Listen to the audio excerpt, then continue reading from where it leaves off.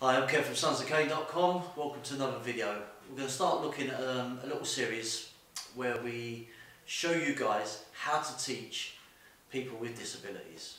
We're going to go right from the beginning. We're going to pick two of my disabilities to start with, and then throughout the course of this year we'll start looking how to adapt your system and the way you teach for people that have certain disabilities. As usual, the man with the hat, the Chris. Kev, the hatless wonder. There are so many disabilities, if we were to cover them all, we would get nowhere very quickly, to be honest. So this is an idea, like everything we do, this is an idea. Hopefully you can adapt it and see it for what it is. This is something you can use, change to suit your needs.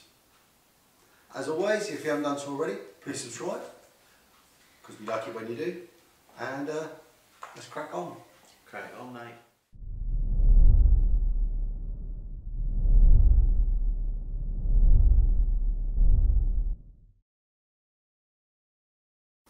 Right, so we're on to my disability, and the first people see is the wheelchair on my canes. I'm actually dyslexic. We'll put a few little cards up, but dyslexia is basically word jumbling.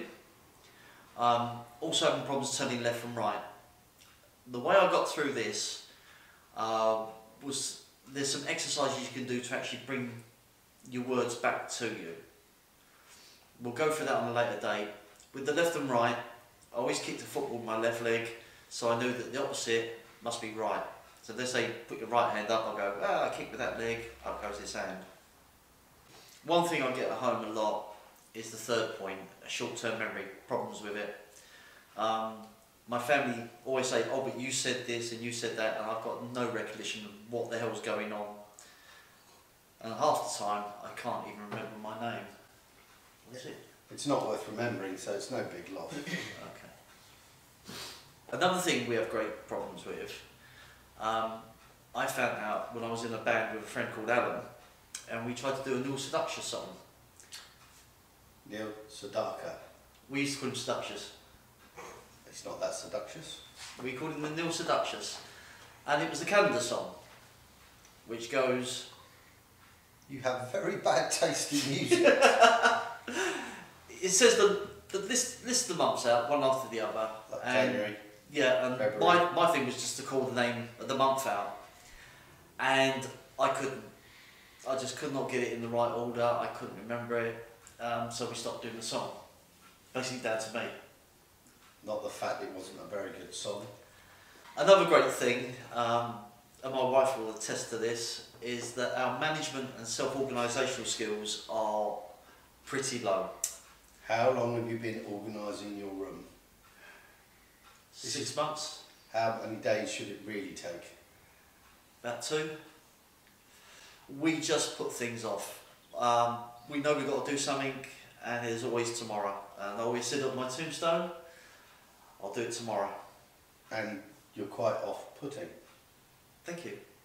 Then we come to 2 really great points, and I can't tell you how many times at school I got told off for my handwriting and spelling. Absolutely atrocious. There's also, I get told off quite a lot, that I'm saying something and halfway through I kind of... put it again. You can't complete a coherent sentence. Sometimes, depending how bad the dyslexia is at the time.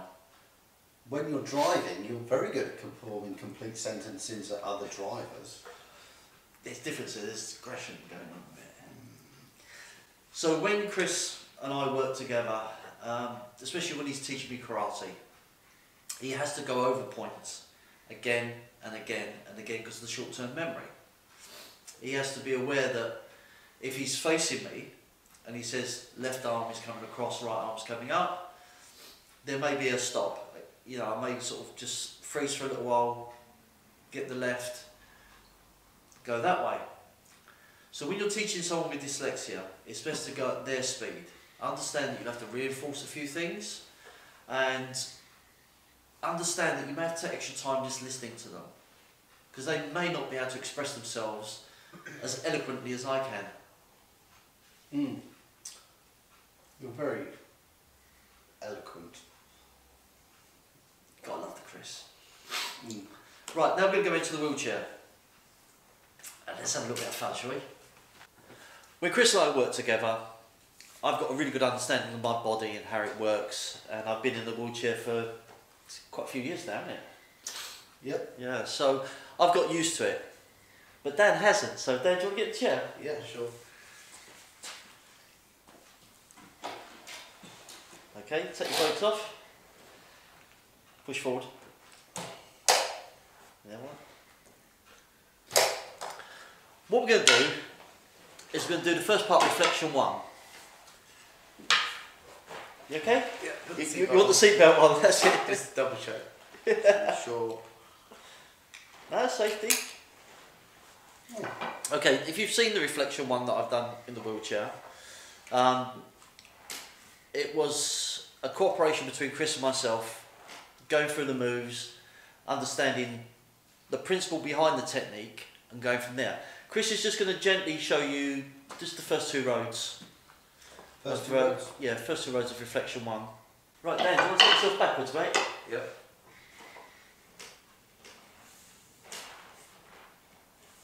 Having fun? Yeah. Well. One of the big things, everyone in the wheelchair doesn't really want to be in a wheelchair. Everyone that's not in a wheelchair, as soon as one's empty, they'll jump in it and have some fun. So Chris is just going to show us the first reflection. Yep. First couple of roads. We haven't mentioned Grandmaster Crandall for a while. We haven't. But if you check out his Kung Fu Movement Beyond Disabilities DVD on the Virtual Dojo, we'll give you a good insight as well, because he's a very nice man. Very nice. Okay. So, as you recall, we start in the Yoi position, we're stepping to the left, which straight away Kev's going. So these are things that we think about, we say, but we don't think about. If we're training Mark, who is blind, it's something else that we have to think about. So I'll be moving in this direction, sliding my foot out, so same side, nice 2-handed low block, bringing it round, my fan block strike, grabbing the cane, moving forward to a nice strike, reversing my position, do the low block, fan strike, and the upper strike. Right, Dan, did you get that? I worked out the turn. Right, come through, mate. Right, it's worked out so. Come into here. And what we want you to do Yeah. is exactly what Chris has just done. Right. Okay? Yeah. In your own time, mate.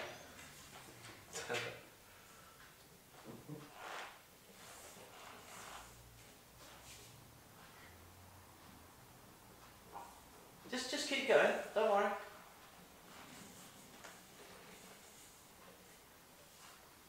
No, I got it. Yeah. Now, normally in karate, you'll have your sensei in front, Yeah. you'll do the moves, you'll stand either to the side or just behind, you're watching and you're following. In a chair, it is totally different. It is totally different. So come back to the beginning. Okay. Now, Chris and myself, we spent just over 18 months Yeah. up at the University of Derby, and we did a coaching inclusion course. So it was just basically teaching people with disabilities. We had a bit of a leg up, so to speak, pardon the pun, Leg down. because Chris was showing his teaching through me, and I was showing it through Bill, and also Linda that had epilepsy. So we kind of had a little bit of a cheat start. So this is how Chris would actually teach someone in a chair for the first time how to do this reflection. Okay. So, my Yoi would be here or here. Yeah. Where would you think you would hold the cane for accessibility? Probably here. Yeah. Oh, Because it's ready to go.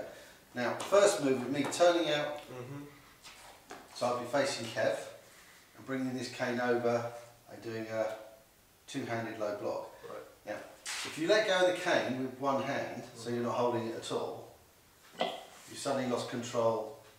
So would that be a better Yoi? Probably, but You let go of the cane. yeah, I mean. Okay? Okay? It's a harsh lesson, but Yeah, It's very no, I get simple. that. okay. So, when you're turning, use one hand on the wheel. So you want to face Kev, so you got to pick the right direction. Okay. Yeah. Right, go back to start, mate. Now try doing it with the other hand. You've just done what with your right hand? You turn the wheel from. You pulled the wheel. Oh, yeah. Did that feel easier than pushing? Well, I felt, I did it the complete wrong way. I did that. I should have used the left hand. Right. Excellent. Yeah. Okay. So moving round. Feel better? Yeah. So much easier. Okay. So from that position, so you can then bring this down. Yeah. So it'd be in front of you. You could use two hands, Yeah. or if you wanted to keep control of the chair with one hand. So think of this as striking their knee. So Yeah. you could do a big motion from the wrist. Now normally I would move forward Yeah. and then do my finishing strike. Would you move forward? What's going to happen if you try and move it Well, forward? as I move forward, it's going to project me forward or back even. But if you try moving the chair forward, you suddenly... Yeah. But would you have time to do that in reality? Probably not. Okay, what you've got to do is find what works for you. Before you move, the next move, Yeah. turn around. So, nice 180. Now you've got control. Yeah. There comes the control. So there, this is where you need to learn control. Yeah. And then you're repeating the move Yeah. on the other side. So either down block, strike, and then the double. Yeah. Okay. Bring your chair back, mate. Bring it back into the middle. Right. Well, then I'm going to jump into the chair.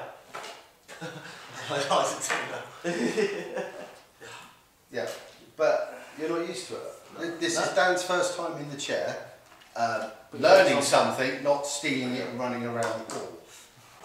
Now, bear in mind, Chris and I, well, I'm more myself than Chris. I've learned from videos. So I'm just going to give Chris one cane. I'm going to come into the centre. So for my yoi, I've got one hand here. Okay? When I'm doing the left turn, this cane's down. I'm looking, I'm pushing with that cane, turning with the other hand, then coming across. Yeah. Yeah? Hand comes up to the guard, the strike, and then the push away. The cane is dropped, I'm going to be turning left, I'm pushing and pulling at the same time. Okay, yeah. Then I'm using the cane to stop, over the top, strike, and through. And believe it or not, I spend hours just going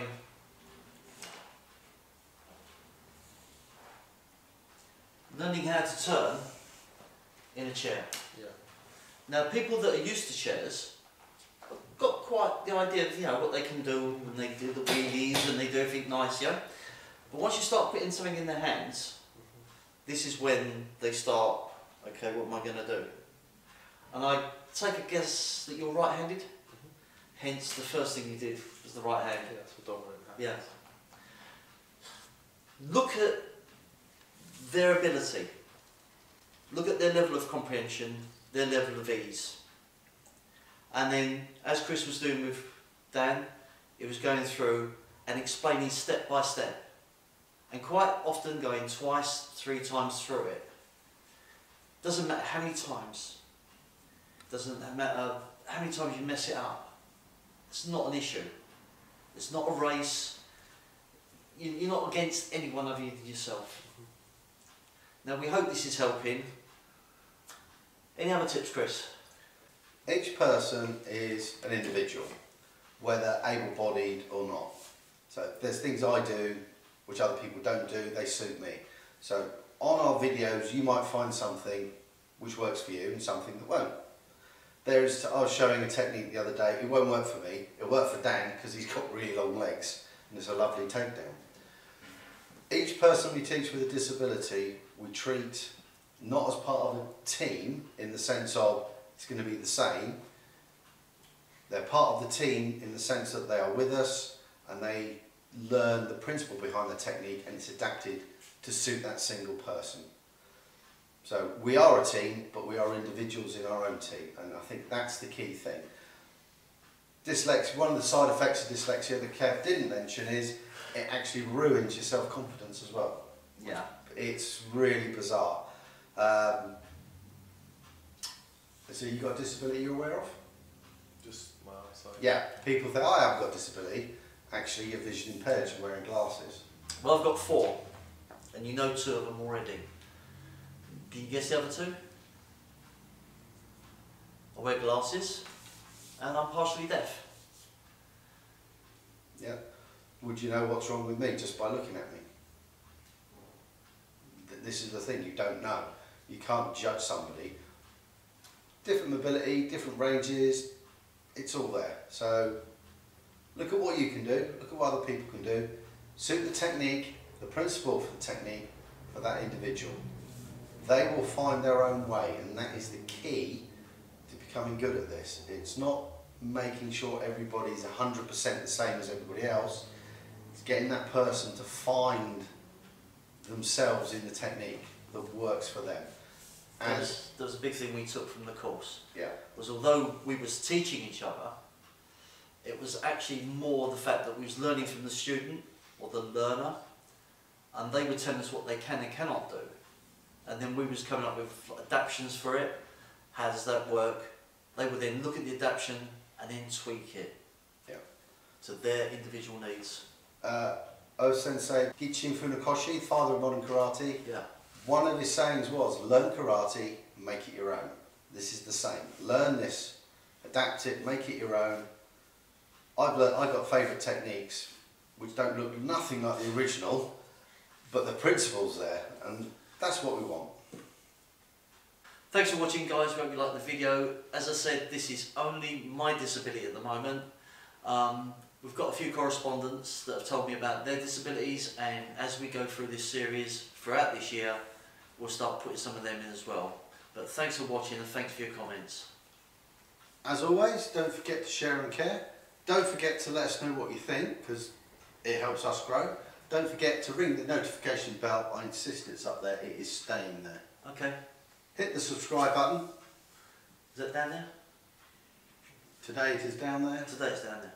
And And where's the fear? the fear has been freed. It is now free range fear.